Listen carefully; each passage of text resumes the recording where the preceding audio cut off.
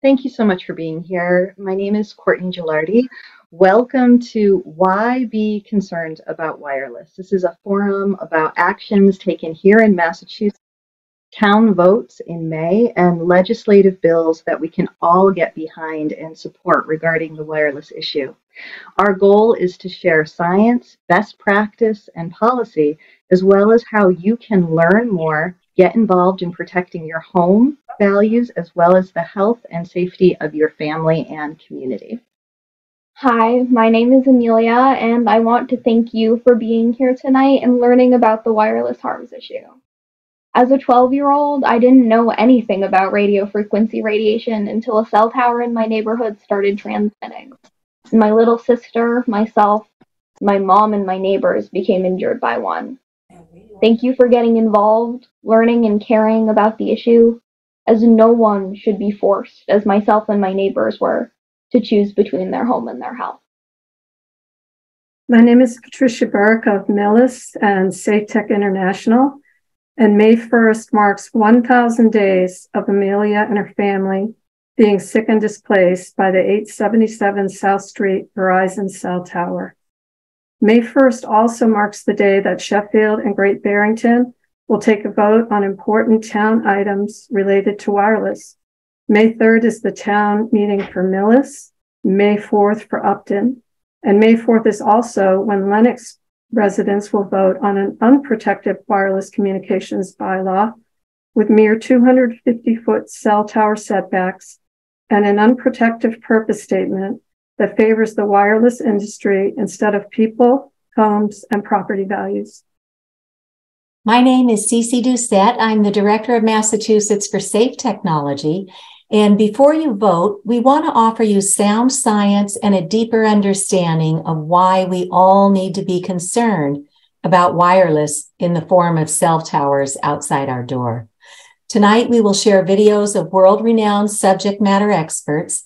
Each of these experts have written letters and shared science with the Lenox Planning Board and generously offered to be a resource for free to the town of Lenox and assist them with the wireless bylaw rewrite. Sadly, these offerings were ignored. As someone who has educated towns about safer cell tower siting practices, I too have offered my expertise regarding best practices to the Lenox Planning Board, and I too was ignored.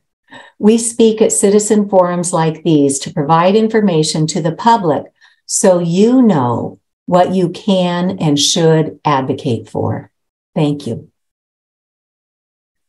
Good evening. My name is Johnathan Mirin. I'm the co-founder of PT Theater Company and Hilltown Health, grassroots safe tech advocacy group just a little bit east in the hill towns of Western Mass, Franklin County. And although the Lenox Planning Board has not been receptive to speaking with the experts or incorporating protective changes into the bylaw, I do want to commend the local Tri-Town Health Department for learning about the wireless harm issue. Tri-Town Health brought Cece Doucette and myself in to present a safer cell tower siting forum back in October 2020 when people began reporting symptoms in Pittsfield. Tri-Town Health also invited Dr. Ken Chamberlin to present to the health department, and that video is also available online to view.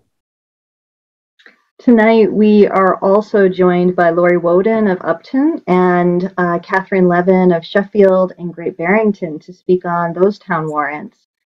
Tonight, we'll be viewing expert videos, and then each of us will share an update about our towns, some of the exciting and positive efforts here in Massachusetts, what you need to know about the upcoming votes, and how you can get involved and stay involved with this important issue. We just learned tonight that there is a very important wireless safety bill being heard in the State House on Thursday, May 4th, and we will share with you how you can offer your testimony and support for that vital piece of Massachusetts legislation, which will be the first to report injuries and document injuries from wireless harms. After these community discussions, we will end our time with a video about wireless smart meters that Patricia has put together, an issue that everyone should know more about. A recording of this evening's presentation will be made available, and we look forward to sharing it with you as soon as possible. We want to thank you for taking the time out of your busy schedule to be here tonight, and hope you learned something new and are inspired by citizen actions and efforts being taken in your town and throughout the Commonwealth. With that, let's settle in as we start the evening off with a short news clip from Spectrum News 1 on the cease and desist order issued last year by the Pittsfield Board of Health after they made a finding of injury and harm from the 877 South Street cell tower. We share this to let you know that many of us involved in the cell tower issue, including myself, we got involved because a loved one has been injured. We are the quote unquote canaries in the gold mine or coal mine. When I made a documentary about it, I called it Canary in a Gold Mine, just referring to the trillion-dollar industry that we're sort of up against. And I hope you feel like you can listen, learn, take cautionary protective action, and prevent further and future injuries to the people you love. After months of neighbors calling for action, the Pittsfield Board of Health voted unanimously Wednesday to send a cease and desist order to Verizon if the company doesn't address concerns over the cell tower at the top of Alma Street. This is a historic moment for health and safety of our neighborhood. The board has always had the ability to do what is right, and now they have the will to do what is right.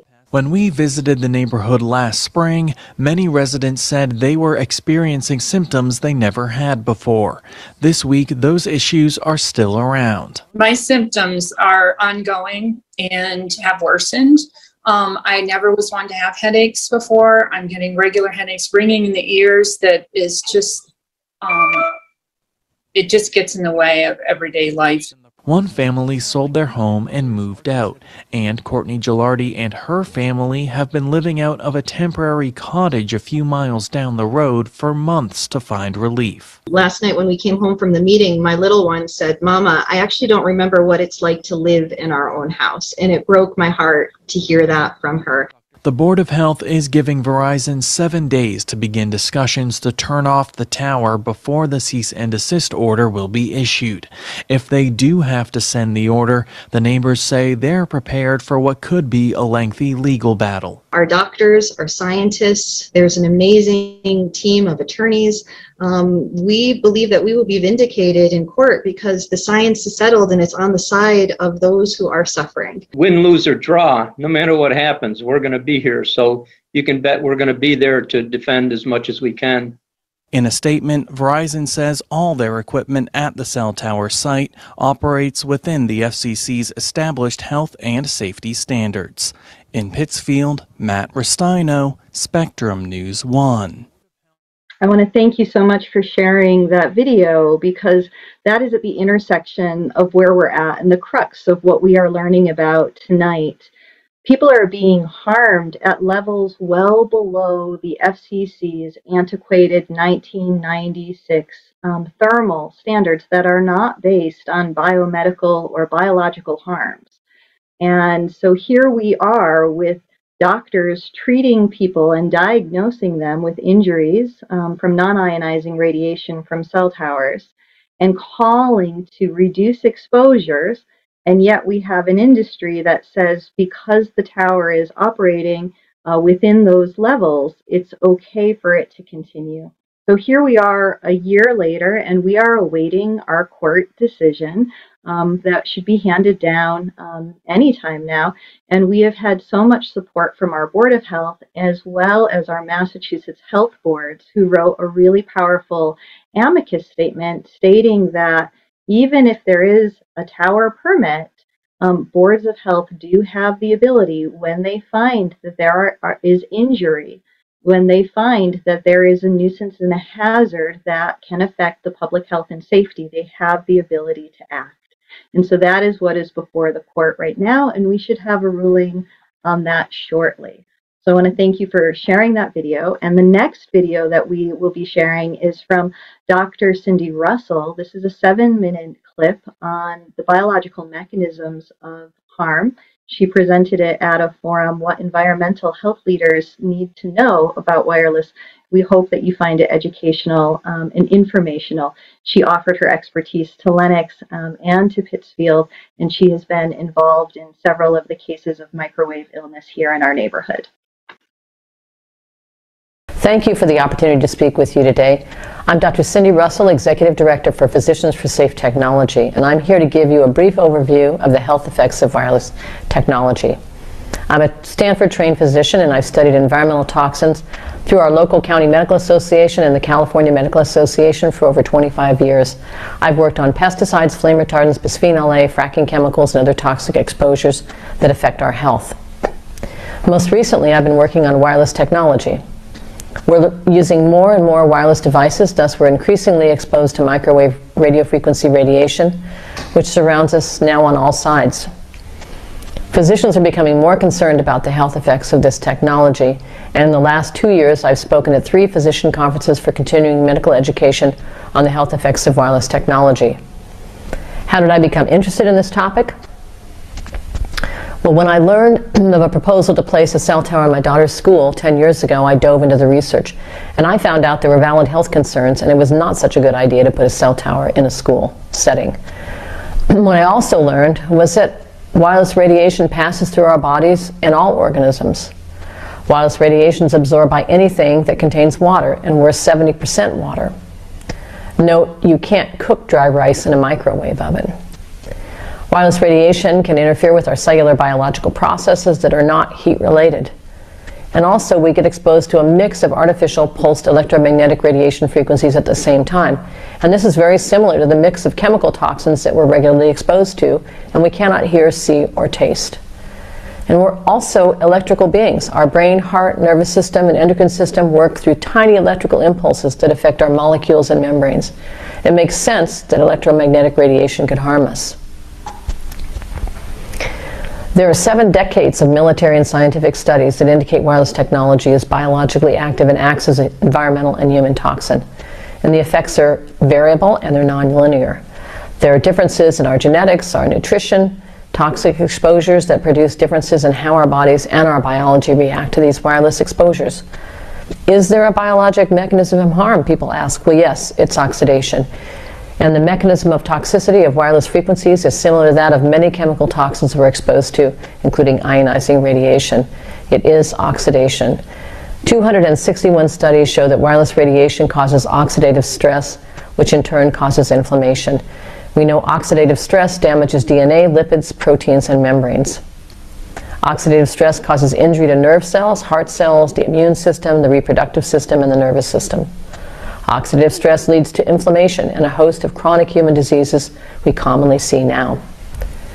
There are both acute and long-term health effects, and acute effects occur shortly after exposure to a wireless device or a nearby cell tower. It's like an allergy. Those who are sensitive experience neurologic symptoms such as headaches, nausea, dizziness, irritability, memory loss, heart palpitations, insomnia, and fatigue. It's estimated that up to 30% of people are mildly electrosensitive, up to 5% of people have moderate symptoms, and 0.65% of the population are unable to work or be around wireless devices at all. And that adds up to about 2 million Americans. We know occupational exposure to military radar, which is the same type of telecommunications we use now, causes these same neurologic symptoms. Firefighters developed many of these symptoms when cell towers were placed on or near their fire stations, and this led the International Association of Firefighters to develop a policy resolution in 2004 to successfully fight cell towers on fire stations. This is now codified in 2 California telecom bills, AB 57 and AB 537, that exempt fire stations from having cell towers due to health effects on firefighters. You may have heard about the Havana syndrome. There are reports of incapacitating neurologic symptoms that were experienced in American and Canadian government officials stationed in Cuba in 2016, as well as China in 2018. More recently, similar attacks have been reported in Austria and Arlington, Virginia. A National Academy of Sciences report in 2020 concluded the symptoms are due to pulsed microwave radiation. The U.S. civilians can get Havana syndrome too. This occurs when cell towers are placed close to homes or if someone is electrosensitive and near wireless devices. I'm working with a town back east fighting a cell tower placed without proper notification. When the cell tower was turned on, 17 people living in the neighborhood near the cell tower developed the same neurologic symptoms. People are now moving out and deciding to sell their homes if they can. The long-term effects of a toxin, be it wireless technology or chemicals, occurs over time because the biologic damage is cumulative. Studies show that wireless radiation is associated with cancer, reproductive failure, including miscarriage, neurologic harms such as ADHD, cognitive decline, and memory impairment. Dr. Lee, a Kaiser physician and researcher, studied 913 pregnant women and measured everyday exposures to electromagnetic radiation. And they found a 3-fold increase in miscarriage in the highest tier of everyday exposures. It was an excellent study, and without anyone refuting the results of the methodology. A review of 8 of 10 studies showed that neurobehavioral symptoms of cancer occurred in populations living in distances less than 500 meters or about 1,640 feet from cell tower base stations. A 10-year study of the 3rd largest city in Brazil by the health department showed that within 1,600 feet of a cell tower, the rate of cancer increased by up to 17-fold, and those power density readings were well within the FCC guidelines. Egger looked at a town in Bavaria and published his findings that showed a 3-fold increase in malignancies if you lived 5 years near a cell tower that was within 400 meters or about 1,200 feet. Mayo in 2018 published his research examining the changes in neurologic function of students in 2 schools that had adjacent cell towers. One tower had 5 times higher power density, but all within the FCC guidelines. He showed significant cognitive decline in the students near the higher powered cell tower after 2 years. Wildlife and insects are even more sensitive than we are and also adversely affected by cell towers. The FCC standards are outdated. They're based on short-term thermal heating, not on long-term biological effects. The FCC is being sued for its failure to reevaluate the health effects of wireless radio frequency radiation. We're still in a large experiment. We want to reap the benefits of technology while preserving human health and environmental health and well-being. Let's take precautions. Thank you.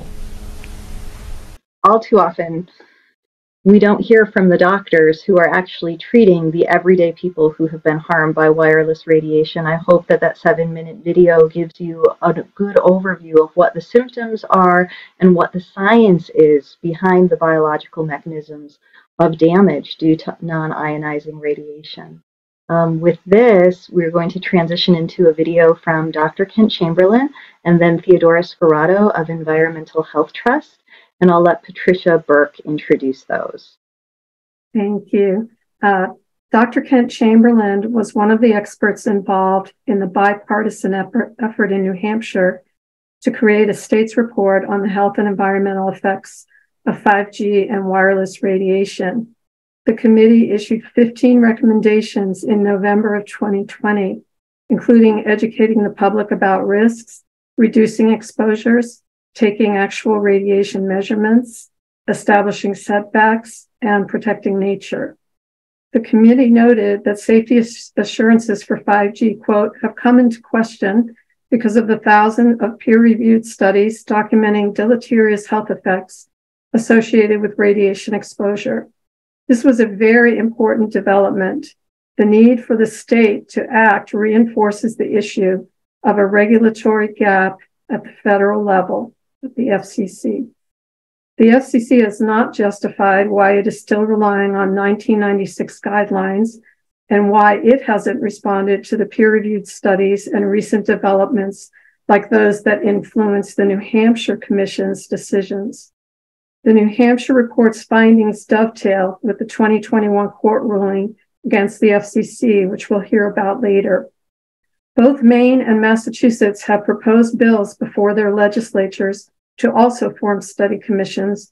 And one way that citizens can get involved is to propose commissions in their state, to share the New Hampshire Commission report with decision makers on both sides of the political aisle, and to support states that have formed study commissions and are holding hearings. For example, Amelia testified in New Hampshire about her family's experience in Pittsfield. So here's Courtney introducing Dr. Kent Chamberlin from a recent presentation. So we are going to begin with Dr. Kent Chamberlin while we wait for Dr. Paul Heroux. And it is my pleasure to announce that he is presenting. He is the immediate past chair of the Department of Electrical and Computer Engineering at the University of New Hampshire, where he taught and performed research in areas including radio frequency engineering and biomedical engineering. He is here tonight to tell us about his experience serving on the New Hampshire Commission tasked with exploring the health and environmental effects of wireless radiation. Thank you so much, Dr. Kent Chamberlin. Thank you, Courtney. And I think you can tell from the introduction that I'm not anti-high-tech at all. In fact, since leaving the university, I've been a founder in a high-tech startup company. And when I joined the commission, was asked to join the commission, my view was that electromagnetic waves, what's the big deal? No problem. And found out pretty early on in the commission that that simply was not true. So if I came into the commission with a bias, it was for high tech. Now, the findings of the commission, that is that wireless radiation is harmful, that's the bad news. We love our cell phones. But the good news is that we can do a lot about it, but we have to recognize that there is a problem before we can move forward. By the way, this phone is in airplane Wi-Fi mode, so it radiates a lot less than a traditional cell phone. So another thing I should tell you is that kind of a conflict of interest statement. You're going to be hearing from a lot of people about this issue. In fact, you'll be hearing from the wireless industry that there is no harm. In fact, you've heard that already from exposure to wireless radiation. And so that I feel like I need to say, I'm not getting paid by anybody. I'm doing this for free because I have a message to deliver learned in the New Hampshire Commission that I feel everybody should know. So having said that, let's get on with the slides and let me show you what that commission was all about and what our findings were. So here we go. So first thing is what is the commission and why was it formed? Well, it was formed through a bipartisan legislation. And by the way, these slides will be made available to you and the hyperlinks are active. So if you want to see what that legislation looked like, you can simply click on that link once you get the slides. And so it was, bipartisan, both houses of the legislature, and it was signed by our Republican governor. And why was it formed? Well, the reason is that it was formed is because legislators were hearing from industry, man, there's no problem. Wireless radiation is harmless. Yet they were hearing from their constituents that, nah, it's harmful. It's harming us. And here's the scientific proof to back it up. So legislators were getting information from both sides, and they said, hey, the way to find out the truth in this matter is to form a bipartisan commission of experts who are unbiased because we're not going to pay them and industry is not going to pay them. So let's bring them on board. I should also note that this is the first legislation that's been passed in the United States to look at this issue. But I've been contacted by other states, as I was told, was telling Congressman Theodora, that they're interested in forming their own commission. So there's going to be a lot of follow-on on this. But for our commission, we passed the legislation to form the commission, and then we got 13 members out of it. And the legislation that formed the commission was very specific about what type of expertise we needed to have on board. And so what we ended up with, as you can see on the slide, is we had people in medicine. We had actually two legislators in New Hampshire were medical doctors. So we had that physics, toxicology, electromagnetics. That was me. Epidemiology. You can see that. But the bottom line is at the end, we had a commission comprised of experts that really had the expertise to answer the questions that were asked of them. So how did we do that? Well, the first thing, as you might imagine, would make sense, was to look at the peer-reviewed papers, journals.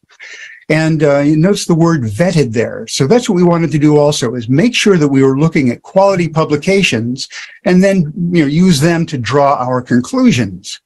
So what happened is, after looking at lots and lots of them, hundreds of them actually, we found that there were in a lot of top-tier journals. Now, I could spend a whole 20 minutes talking about how we vetted the journals, but we identified top-tier journals, and lots of them, that identified the harm of wireless radiation. And the second point here is that it wasn't just a few papers that we identified. We identified lots of them. In fact, over 90% of the papers that have been reviewed show harm from oxidative stress, and I'll say a little bit more about that too. So I'd like to address these two bullet items. The first is that there are lots of top-tier journals that contain articles that describe the harm associated with wireless radiation exposure. And the second bullet says that they're not in the minority. Those articles showing harm are not in the minority at all. They're in the majority, like 90%. So if anybody tells you that the only articles that show harm from wireless radiation are cherry-picked from fringe journals, clearly they haven't done their homework. So that's one of the first things that we found in the commission. Lots of top-tier journals that showed harm from wireless radiation. Now, I mentioned oxidative stress because that's considered to be the mechanism that causes harm from wireless radiation. Again, that could be a whole hour or two to describe that connection. But these articles that I pointed out above, they do show that the harm is oxidative stress. And oxidative stress creates free radicals. And that's something I think we've all heard about. We don't want free radicals, and so we eat blueberries and take the right supplements to lower our load of free radicals. Because one of the problems with free radicals is they create chronic inflammation, and that chronic inflammation leads to the diseases shown here. Now, this is just an abbreviated list of the diseases that can come about from an excess of free radicals leading to chronic inflammation. And if you click on any of those links, I only put down one link per disease, but you get a sense early on that these are top-notch journals, and they're describing some very nasty problems, very nasty diseases. So we know the mechanism. We can see in the peer-reviewed journal that there are lots of documentation associating the harms of wireless radiation to these types of diseases. Now, after looking at these, one other thing that we, the commission, looked at to determine whether or not there was problems, we brought in experts. So we brought in experts in fields related to the radiation exposure, wireless radiation, and harm. And of the 9 experts we brought in, only one of them said that there wasn't a problem with wireless radiation exposure. And not surprisingly, that one expert was from the telecommunications industry, was paid for by the telecommunications industry. And that was the only expert who was paid to present to our commission. So continuing with the processes, like I say, we early on found that there was a problem. So you say, well, why isn't the FCC, why aren't the other agencies doing something about this? So we contacted them, as you might expect, and we asked them to come visit with the commission. Now, you would think that a formal state commission convened through bipartisan legislation and all that good stuff, you think that we would be able to bring somebody in from a commission, a federal commission, and that was not the case. We had email exchanges. They sent us to websites. We never got our questions answered. And I think that one of the speakers later on will talk about why that is the case.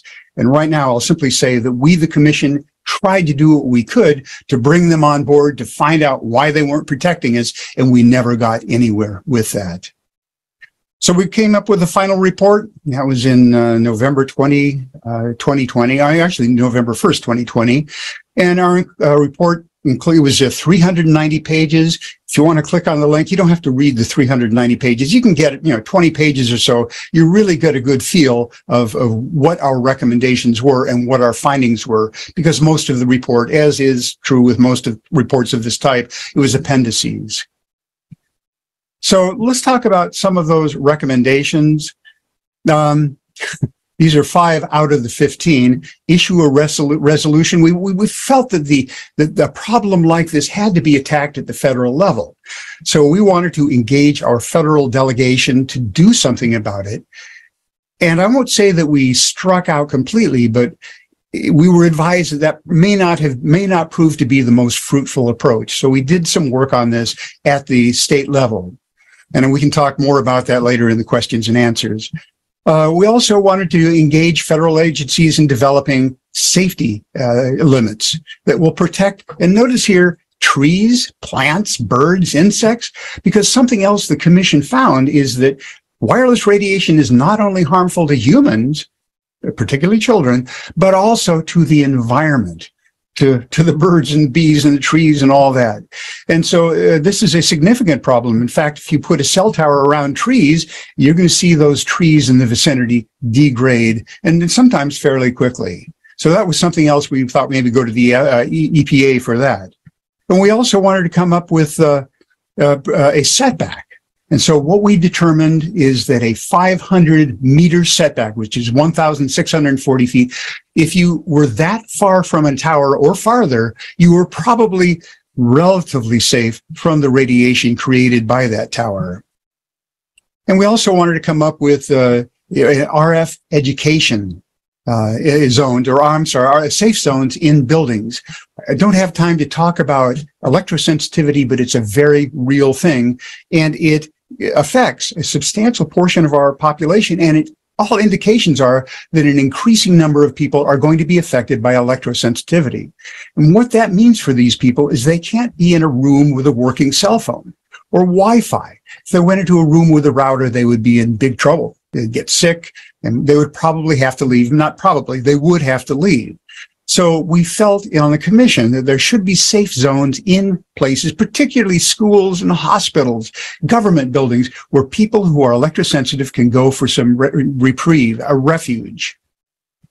And also we wanted to have we wanted to minimize exposure. And also tell people how to minimize their own exposure.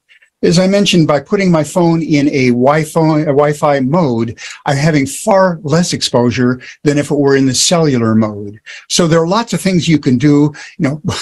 One of them is put policies in place that keep the cell towers out of people's backyards. But there are a lot of things that can be done, and we need to let people know what those things are. So education is a very big part of what we wanted to recommend, what we did recommend. So you need to hear this. I think no talk about what we found on the commission would be complete without talking about how the current guidelines were set. I remain shocked every time I go through this. So here's what happened. So the limits were set in the 1980s, and they're based on short-term studies. When I say short-term, I'm talking about 1 hour or slightly less. And this is, as you can see, they were based on 8 rats and 5 monkeys. And you want to read more about it, I've got the reference right here. So the assumption is that the only harm that happens as a result of wireless radiation exposure is that it might heat you up and in the short term. So that was their starting assumption. So what they did to test that out and find out the level of exposure where that would happen is they took these rats and monkeys separately, and they food deprived them. These are rats and monkeys that had been trained to push a lever to get food. So they were food deprived at the beginning. They then put them in an enclosure and kept ramping up their exposure to electromagnetic fields, kind of like putting them in a microwave oven and cranking up the power. And the level at which the rats and monkeys could no longer perform this simple task of pushing a lever, even though they were hungry, the point at which they could no longer do that was determined as being the upper limit of exposure. I kid you not. And they then took that number and they divided it by 50, and they said that should be enough of a safety factor for the population in general. Those are the standards that are in place today. And it is ridiculous as that sounds. I mean, it's like asking somebody to smoke a pack of cigarettes and within an hour period of time, and if they live, you say, hey, cigarettes are safe. So these limits that are described on this slide are what are in place for the 24/7 exposure that we get today. I mean, it seems to be totally ridiculous to me. I can imagine that most of you have the same opinion as you hear this. So, concluding remarks, the formal state commission, comprised of unbiased experts, formed through bipartisan legislation, concluded that low-level microwave radiation is harmful, period, to human health and the environment. And here's something that we're advocating. There are lots of great technologies out there, a lot of things we can do to protect people. Remember that when engineers, like myself, were asked to design these systems, we were never asked to minimize radiation. In fact, the main thing was to make these communicate effectively, and they do. They're incredible technology, but their radiation does harm people, and now we know how to reduce that, and so that should be pursued. And things like and I'm very much an advocate of migrating to fiber. There are great examples of cities that have adopted fiber over wireless, and they've done just well with it. And I could go, that again is another presentation on why fiber is so far superior to wireless solutions. And finally, my recommendation, based upon what I know, citizen to citizen, from what I learned on that commission, is that if you're in a position to protect the population from excessive wireless exposure, please do so. And that concludes my presentation. And this is what we are asking our town leaders, our legislators, and everybody at every level of government, from local to state, to do, is if you have the power to help protect people, children, elderly, and everyone in between, to please do that. This is such an important presentation.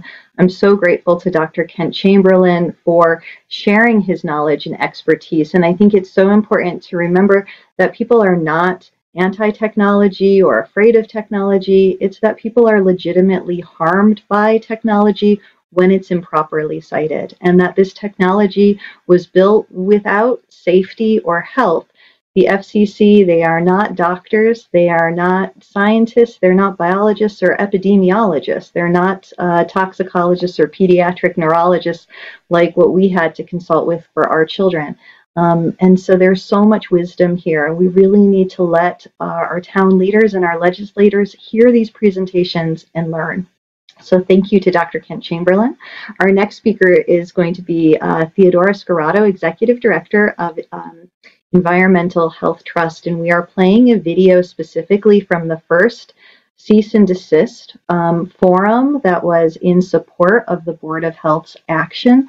We did a series of these videos when the board initially issued the cease and desist against the 877 South Street Verizon tower for creating harm. After their 15-month investigation, they made a finding of harm, and it rendered our homes uninhabitable due to the levels of RF radiation. We wanted to provide the public with the same information that the Board of Health had received in terms of making their decisions around this kind of historic decision to make this legal order. So I just wanted to share with you that this video is on the FCC litigation on the standards and is from that cease and desist video, and we can make that available as well as all of the videos available to you. Patricia is going to introduce the video.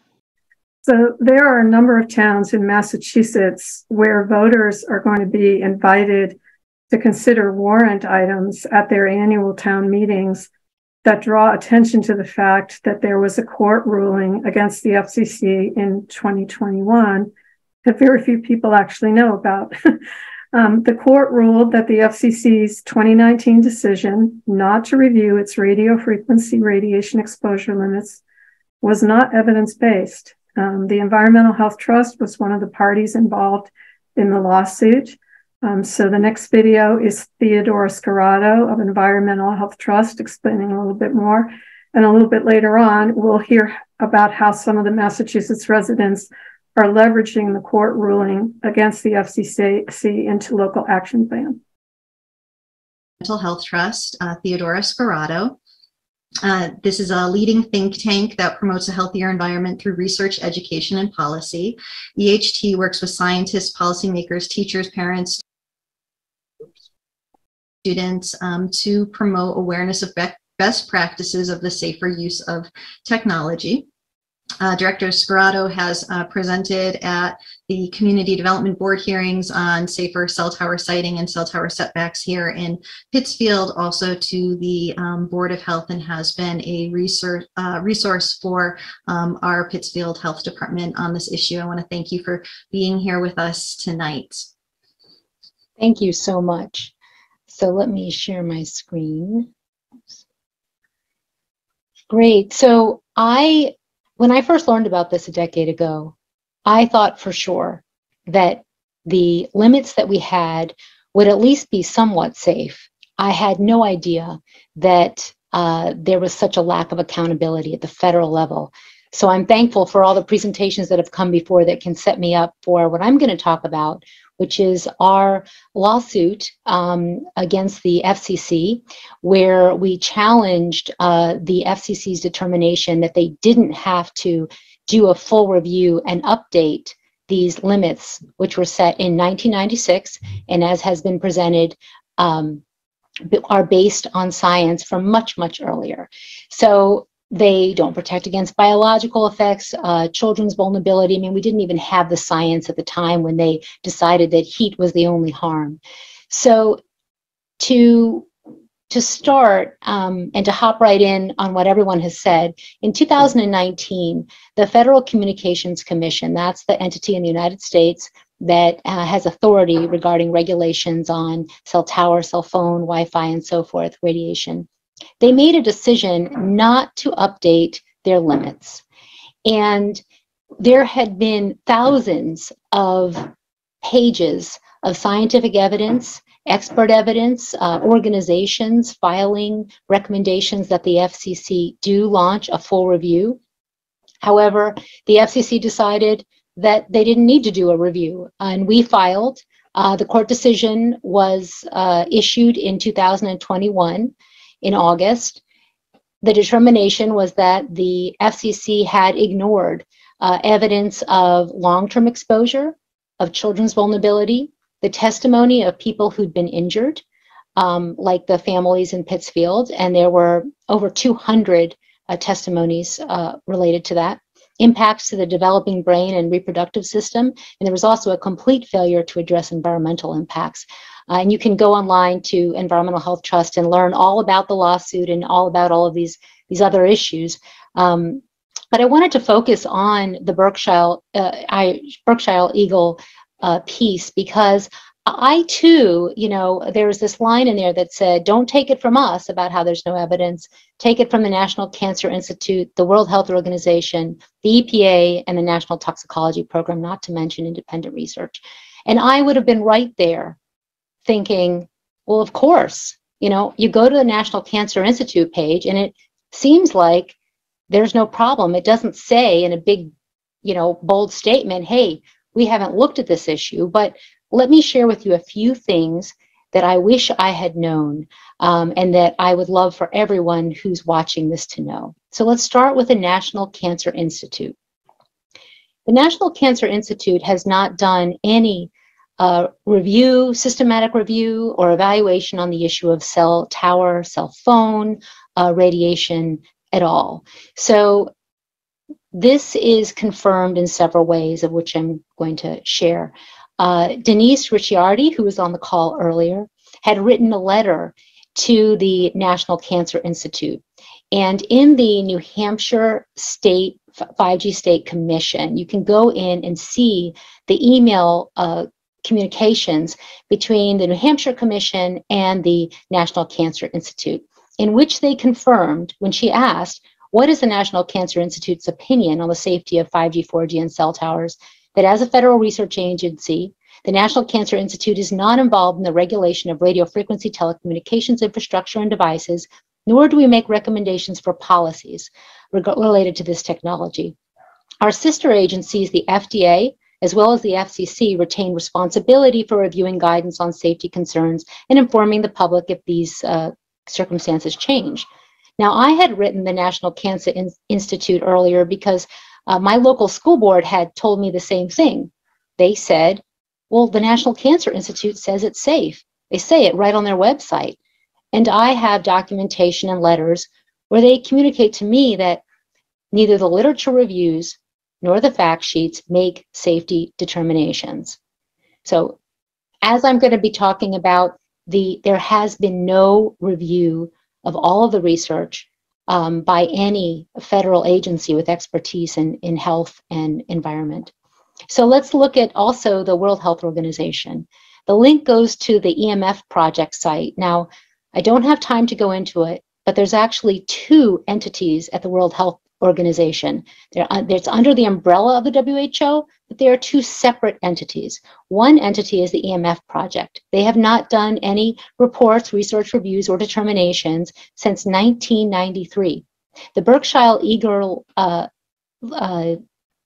opinion piece goes to this page on 5G. And if you actually look at it and click on it and go to what is the WHO doing, they talk about how they are doing a review that should be published in 2022.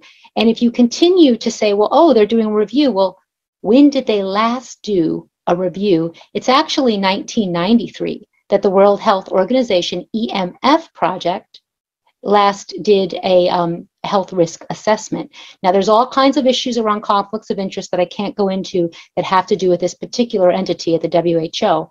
But remember that the International Agency for Research on Cancer, which is under the WHO, did classify radiofrequency radiation as possibly carcinogenic to humans in 2011. And since then, numerous experts who actually served on the WHO, International Agency for Research on Cancer, working group, the scientists that got together to make that determination, have determined that the science is robust enough to determine that radiofrequency radiation is at least now a probable, if not a proven, carcinogen.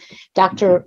Christopher Portier, who's a retired director of the United States Center for Environmental Health at the CDC, who served as an expert to the WHO and also retired director of the agency, U.S. Agency for Toxic Substances and Disease Registry. He filed a report in a lawsuit with a actually, there's several people who have brain tumors they're alleging are from the cell phones.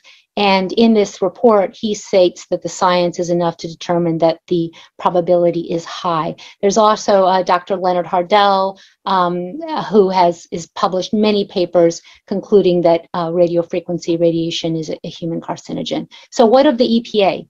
Well, the EPA did have a robust review research program that they were doing for many years.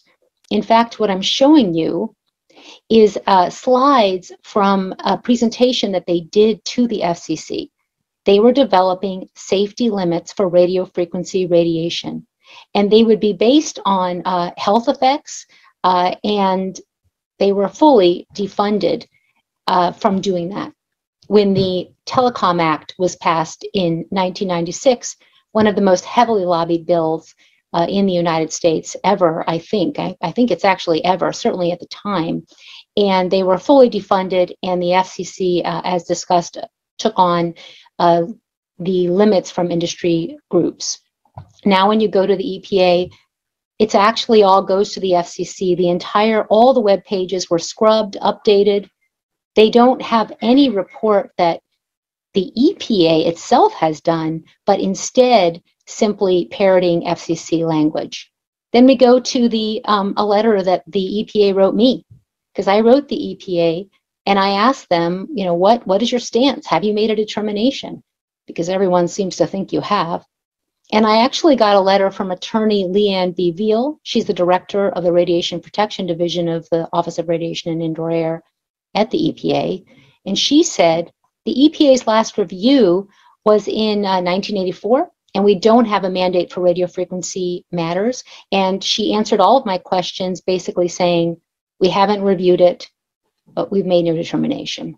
So what are the National Toxicology Program that was cited in the Berkshire Eagle? Well, they looked at this issue with a $30 million animal study, and they were asked by the FDA to do that because there was inadequate research on long-term exposure, and they were asked decades ago. They finally came out with their findings, which were that there is clear evidence of tumors in the hearts of male rats, some in the brains of male rats. There was damage to the heart, and there was also DNA damage in tissues of the mice and the rats. This is a quote from Dr. Linda Birnbaum, who filed a statement in one of the amicus briefs. And she said, overall, those National Toxicology Program findings demonstrate the potential for radiofrequency radiation to cause cancer in animals. And also, I don't have time to present all of this, but Dr. Ronald Melnick, who led the design of the National Toxicology Program study, also has published numerous papers and given many presentations. You can go online to watch those, talking about how the study is important. It shows that there are non-thermal effects, and there needs to be reductions of exposure to protect the public. And this is Dr. Leonard Hardell. I don't have any time, so I'm just going to finish up and say the FDA, that many people say, well, okay, not the National Toxicology Program, not the EPA, not the WHO, but the FDA, they say it's safe. Well, the FDA recently wrote a mother in California who wrote the FDA asking, I got this cell tower in front of my home. Is this safe? Show me where you determined it was safe. And I should add that the FCC, actually, we have a record of a lawyer writing back to this mother saying, the FDA says it's safe. The WHO says it's safe.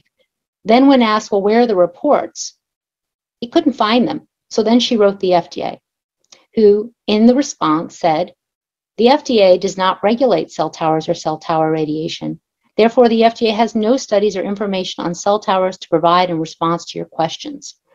And I would also just end with this University of Pittsburgh Law Review, which came out last year. It's entitled, The FCC Keeps Letting Me Be, Why Radiofrequency Radiation Standards Have Failed to Keep Up with Technology. And this is a discussion of the policy and the failure of these federal agencies to create safe guidelines that protect the public. And this wasn't mentioned, so I had to mention the captured agency, because this sort of ties all the pieces together. I mean, how did this happen? I know I asked myself, well, wait a minute, we're all using cell phones, there's cell towers everywhere, there's, in my community, we're getting towers 30 feet from homes with no say, no notice, no nothing. This is happening across the country. And this Harvard report from 2015 documents how the wireless industry is using the tactics of big tobacco. Not only are they involved in the science, but there is millions of dollars into Congress. The FCC is captured. We have former industry leadership who is at the leadership of the FCC and actually paved the way for the situation we're in now. So I recommend that because they explain how we sort of got to where we are. And in conclusion, there's been no systematic review of the totality of evidence by any U.S. health or safety agency. That's in the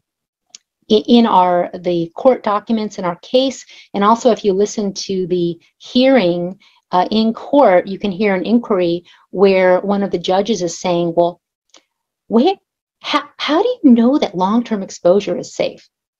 Where is it? Where's the document? Where's the report?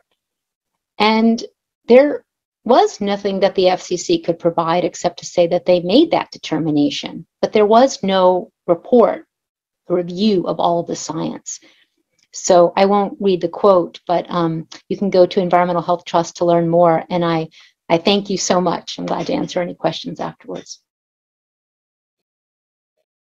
I want to thank Theodora Scarato for that video and for her involvement both in Pittsfield and in Lenox and communities across the country and around the world, advocating for safer cell tower, the federal limits to be much, much lower, as well as in our local municipality setbacks, and things that our communities do have municipal control over, that can make a big difference on the health and well-being of a community.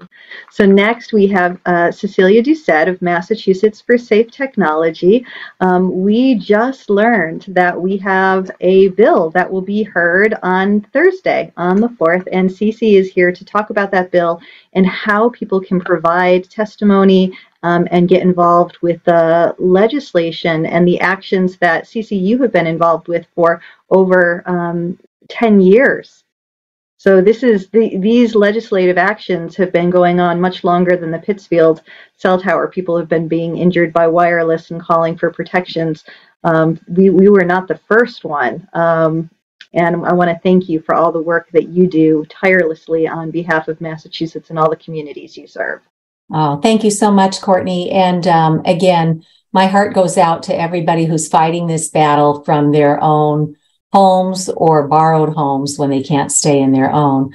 So thank you also for working with your state representative, Patricia Bouvier, to introduce this new bill that we have in Massachusetts. And it's to establish a registry of harm, because when people like Courtney and her neighbors, or those in the other communities that we've heard from over the years, when somebody's harmed, there's no place to log that information.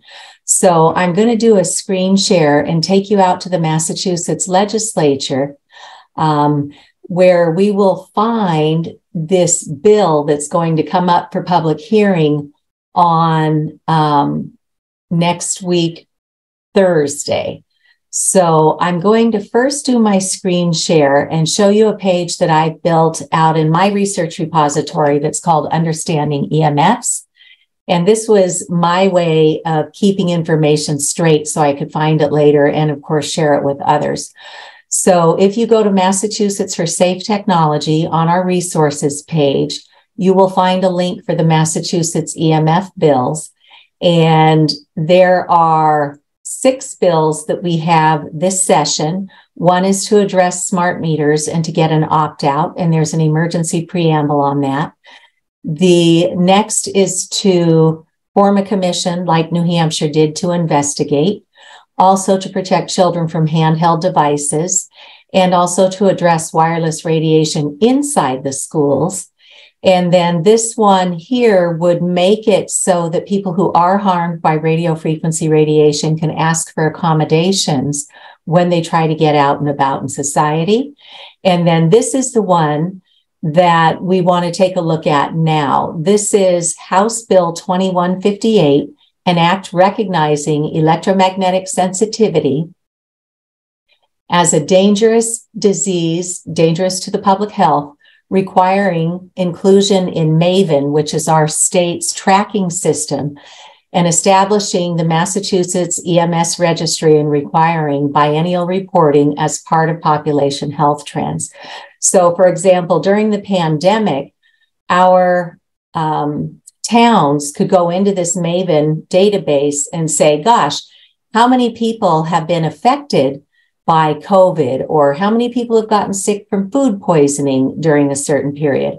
We are asking that electromagnetic sensitivities be incorporated into this database, and the system already exists. So it's not anything that's going to cost the state a lot of money to implement, but it's now time to be able to track the radio frequency radiation illnesses that these infrastructures and personal devices are causing.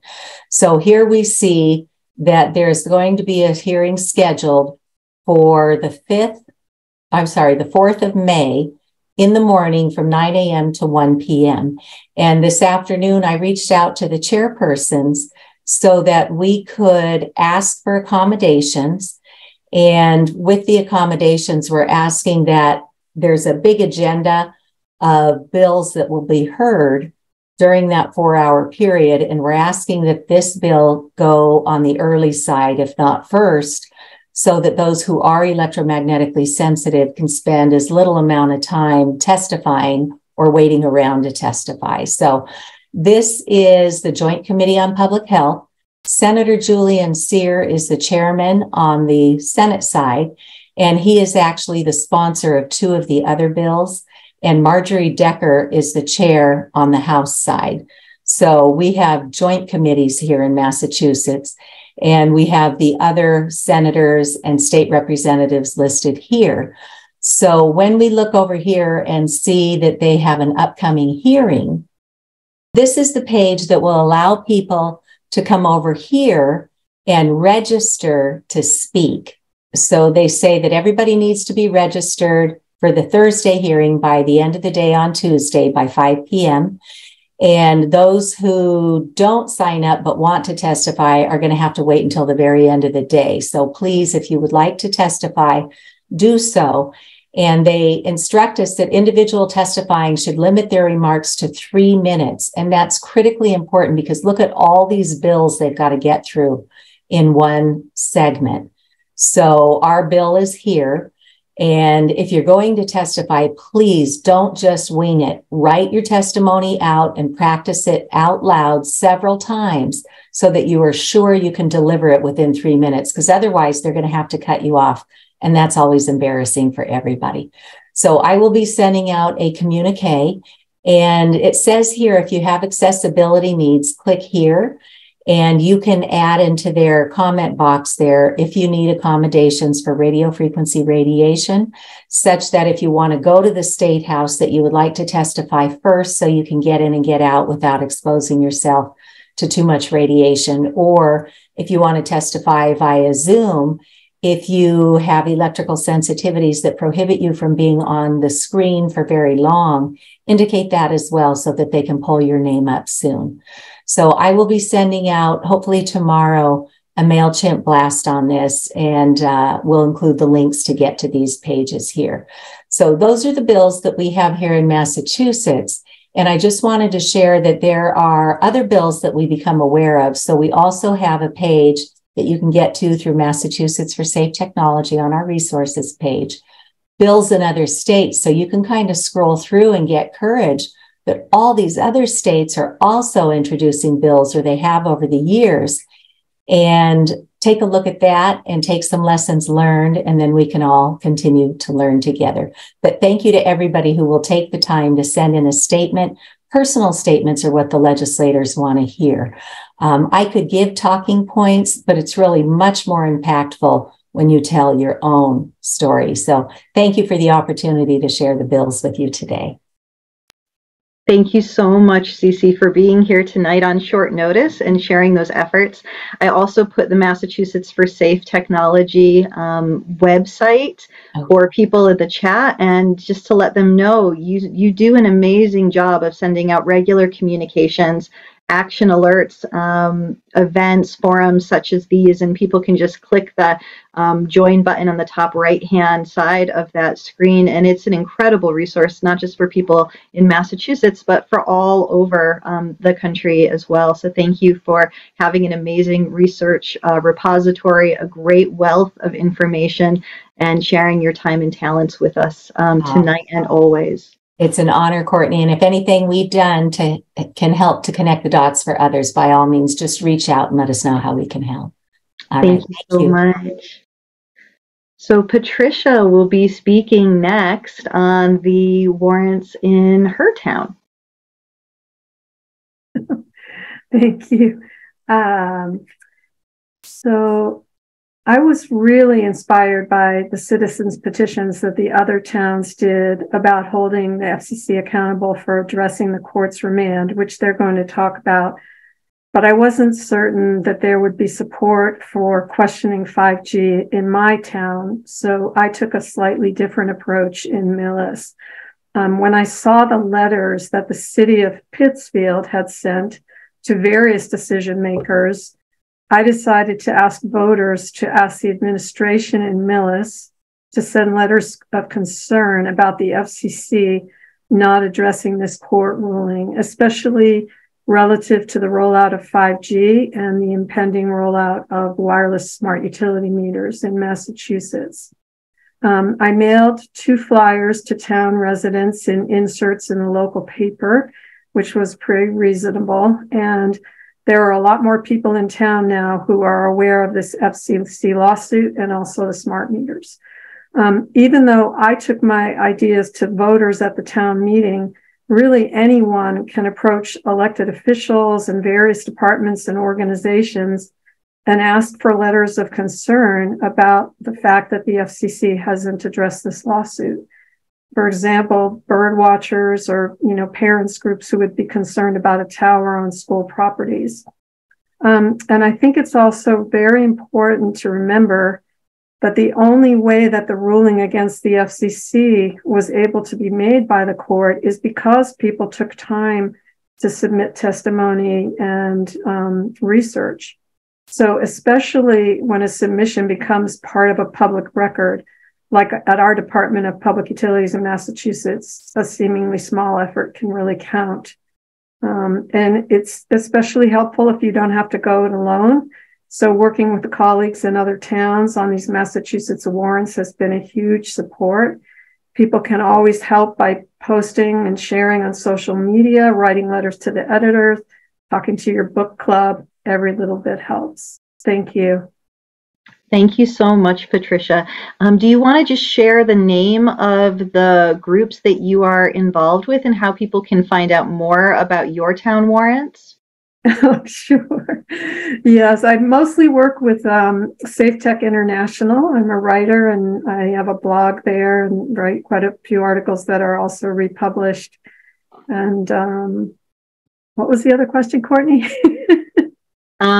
Just how people can be in contact with you in the name of your group. So you do a lot of wonderful writing for Safe Tech International. It's a wonderful website and a repository of just fantastic historical resources of people who have been working on this issue. And how can people get in touch with you? Is there an email address? I have a new one. It's called safetechmillis@gmail.com. safetechmillis@gmail.com. Thank you so much, Patricia. Thank you. Now we have Lori Woden of Upton, and she'll be talking about her town warrants. Hi, everyone. I'm Lori Woden, speaking to you from Upton, Massachusetts, which is a small town in central Massachusetts, just south of the Mass Pike, around 495, near Hopkinton, Milford, Westboro, maybe towns you're more likely to have heard of. Our warrant article, put forth by a group in town called Sustainable Upton, which is comprised of about 350 people, is just like Sheffield and Great Barrington's. In fact, I borrowed it from them. So like theirs, our article is considering that any application that comes into town for wireless installations would be considered incomplete until the FCC makes a true and scientific update of their acceptable radiation standards based on all the peer-reviewed independent studies and the 11,000 pages of testimony from the docket open showing harm. We do plan to amend the article to allow for waivers for areas of town where there is little or no cell service.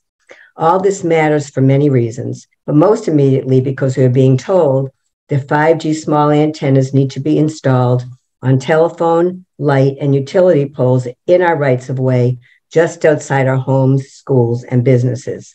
Without safety testing, we don't know the impact this can have on any of us, including babies in utero, children, elders, immunocompromised people, and wildlife, including pollinators, which affects our food supply.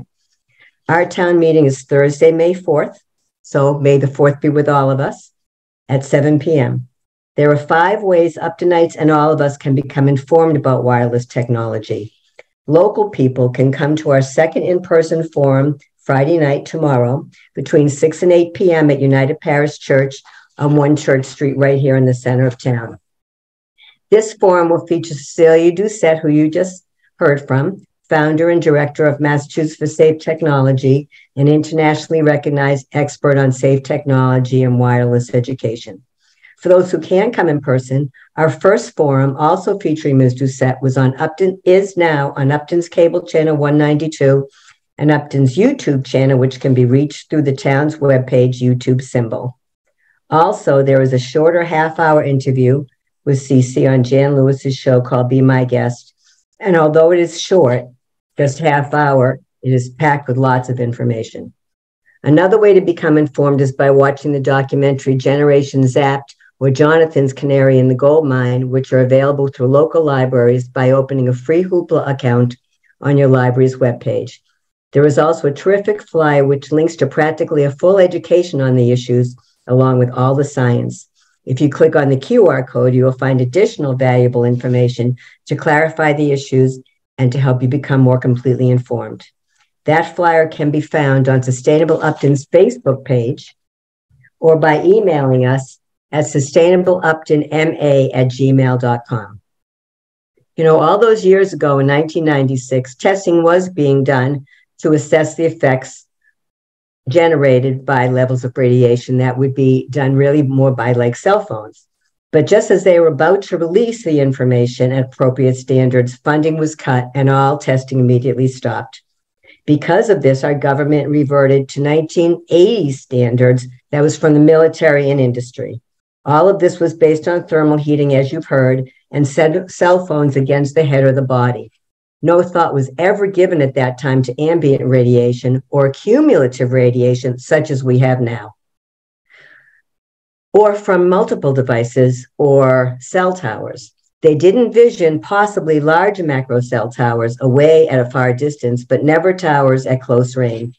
And so a docket was opened that took all that information and testimony from people, and the lawsuit from the Environmental Health Trust did require them to update their standards, but they said, we're going to update our standards by bringing forward the 1996 standards, which was a problem. Thankfully, they've been sued again. They lost again. They need to update the standards, and they know it, but the rollout continues because they say there aren't resources to do that work, which is an enormous problem. Even telecom CEOs admit that they have no money given for testing. The biggest NIH study showed clear evidence of tumors around the heart and head. Now studies show cancer, DNA changes, sperm effect, and neurologic disease from cell towers from non-ionizing, non-heating radiation. How can we put them at close range when we already know the harm that they cause even at a distance? We hope that people take their opportunities to either come to our forum and then or to watch the other opportunities they have to find out about harms caused by wireless at home, and that they come out on May 4th and vote for our pause. We're calling it a pause on any new installations or upgrades in town, so we can then work with our town's planning board and technology committee on our wireless bylaw. We need to create science-based, sensible setbacks and design standards. We also need to work with our select board on pole regulations, as they can legislate how poles and rights of way are used. What I think we all want is safe and necessary infrastructure like fiber or like cable, not the overdense infrastructure towns are being told they need because it is easier and much more profitable for telecom companies, but far more harmful for us and the environment. So good luck to everybody. First week of May is going to be a big week. Lori, thank you so much for being here. Thank you so much for being a champion for safe technology. Thank you so much for just your really grounded presence and your really clear way of expressing complicated issues. You know, I really appreciate your advocacy and the work that you are doing and the inspiration that you took from Catherine and Nina down in Great Barrington in Sheffield. And it just goes to show it just takes one person to do something that then inspires another town or another community to take action. And it just takes one person like yourself to then lead a group of 350 people to be educated on the wireless harms issue. So thank you so much for being here tonight. Now we're going to hand it over to Catherine Levin, who is representing Sheffield and Great Barrington, and she also has those town warrants that inspired Lori, and I'll hand it over to you. Hi there, everybody. I'm so glad to have heard everyone here tonight, and I'm so excited about the bill that's coming up. And it's true, this first week of May is fun-filled. We've got a lot going on. I'm telling you, all of us, all these towns. So all of this started, you know, I have here one of these volumes from the court case of the Environmental Health Trust versus the FCC. There's 27 of these. You know, when I would go around to towns, I would talk to people and they would say, but there's no evidence. There's no evidence. And there's so much evidence. And there's so many people that are harmed and nobody knows about it. And what's appalling to me is that the FCC is saying that we don't have the money to do testing. They have plenty of money for lobbyists. So in my mind, it had to come from us. The solutions have to come from us putting our hands out and saying enough. And so what we've done in Sheffield and in Great Barrington is to just do our job as citizens of our towns. And because in the Telecom Act 47 U.S. Code 332, section C7A3, it says any decision by a state or local government or instrumentality thereof to deny a request to place, construct, or modify a personal wireless service facilities shall be in writing and supported by substantial evidence contained in a written record. This is substantial evidence. We have substantial evidence. So with these 11,000 pages and 27 volumes, we've used that as our substantial evidence in our towns to say, here's a conditional requirement for all applicants that come in. We're not saying we're against telecom. We're not against technology. We're not against anything. We just want to make sure it's safe. So once the FCC has fulfilled this requirement that the DC circuit mandated that they do, and that they do all this work to prove to us that it's safe. Once they do that, then we're happy to allow you to move forward. But, you know, right now I see all the, every place, the towns, they're getting ready for the 5G. They're cutting the trees. They're getting containers up. It's like, it's happening. And I know people in Pittsfield harmed. I know people in New Lebanon harmed. I know people all over the Massachusetts who've been harmed just from 4G. So this is a place to start. And if we can start here and make it happen, it's good. And May 1st is our vote in both Sheffield. I just posted our website for Safe Helps You. That's Safe. That's the website Nina and I have. And please, you know, if you know people that live in Great Barrington, if you know people that live in Sheffield, tell them to go to their annual meetings on May 1st and show up. And it's time for us to stand up. And, you know, they say 5G is for faster downloads, but it's not for the making of a phone call. And at what cost? You know, we have environmental pollution from all of this Wi-Fi. So when are we going to say it's enough? We want to protect our environment. We want to protect our pollinators. We want to protect our children. And if we do nothing, we're complicit in it. So this is a way for me to at least feel like I'm doing something positive.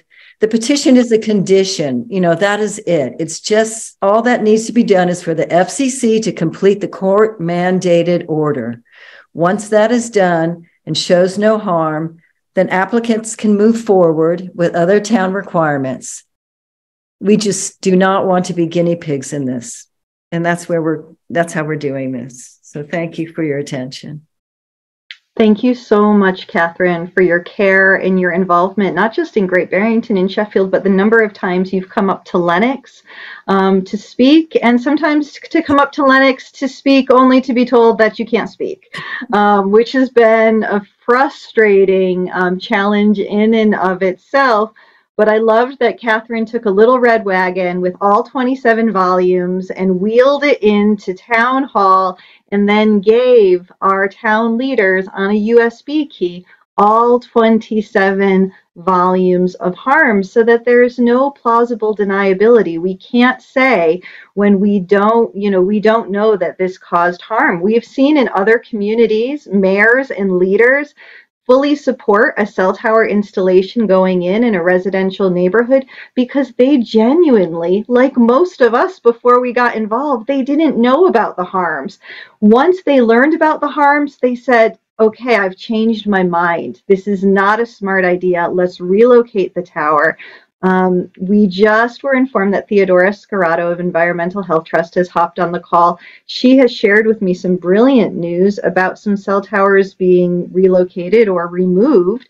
And perhaps after Johnathan speaks, she might want to say hello if I put her on the spot and give her a few minutes to ask about that now. So Catherine, thank you so much for being here, for all your work, and best of luck on Monday. And we've got Johnathan Mirin of Hilltown Health and PT Theater Company, Canary in the Gold Mine, doing amazing things. You are so inspiring to all of us, and we'd love to hear efforts in the Hilltown, some best practices coming out of the communities your way, and the work that you personally are doing in your community. So welcome, Johnathan. Thank you for being here. Thanks, Courtney. Thanks for including me. Yeah, I know this is sort of as Cece likes to say, a marathon, not a sprint. And I think we kind of got lucky with the town of Shelburne out here.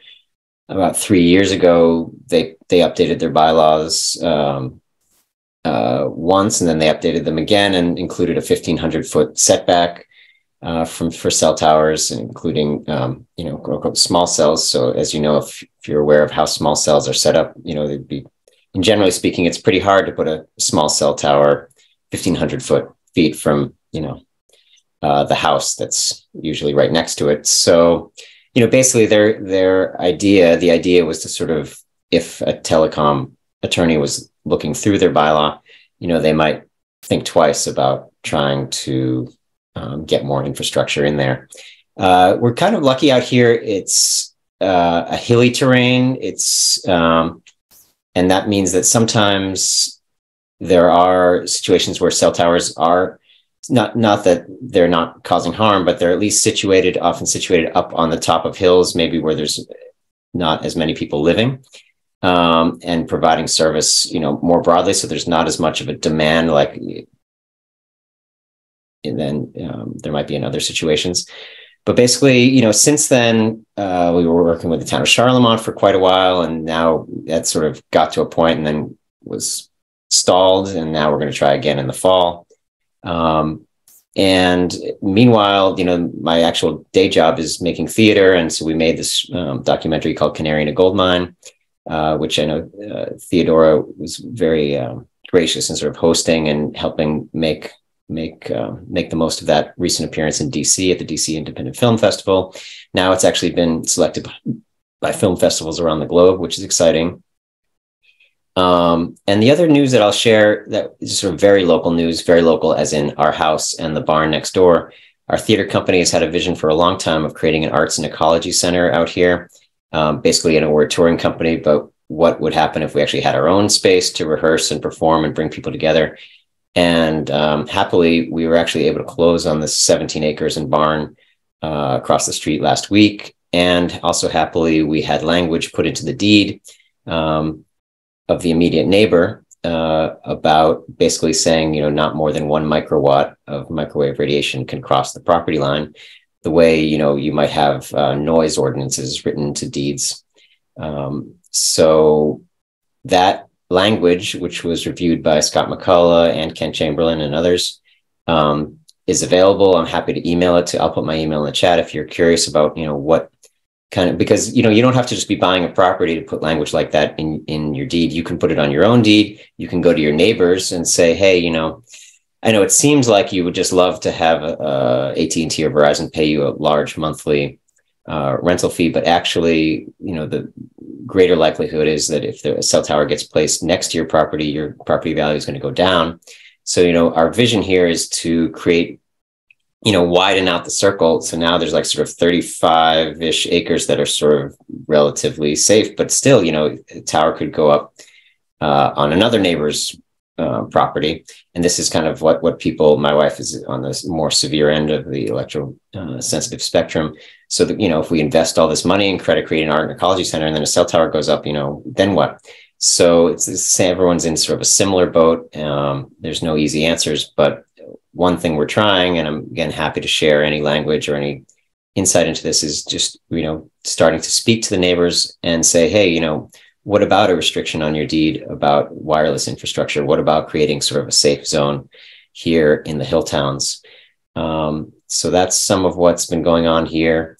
And I will say, like, next week, there's a fun video, short video that Theodora Scarato actually stars in, that we made while we were down in DC. And it's sort of shedding a little comedic light on what would happen if a longtime protester in DC encountered an FCC staffer and got him to finally review the evidence. So that should be ready next week. We've been a little busy up here, and that'll be posted on Hilltown Health as well. I'll put all those links in the chat. And Theodora, would you like to chime in? Sure. I wasn't. Thank you. Gosh, you just are amazing, and it did such an amazing job. It was really exciting to have Canary here in Washington, D.C. at the Independent Film Festival, and I'm thankful for that. And I'm only at the end of the movie, so I'm not sure I'm starring in it. I think it was definitely all you. But yeah, someone asked, could I talk about any news? Well, we are definitely raising awareness on environmental impacts. So, birds, bees, and trees. And we have a webinar next week on Thursday. I'll put a link in the chat.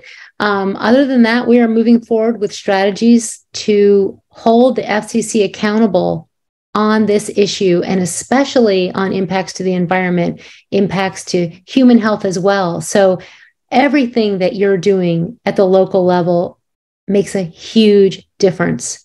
It is moving the needle, and, everyone get involved in this. So I'm just thankful for everything that all of you are doing. Thanks.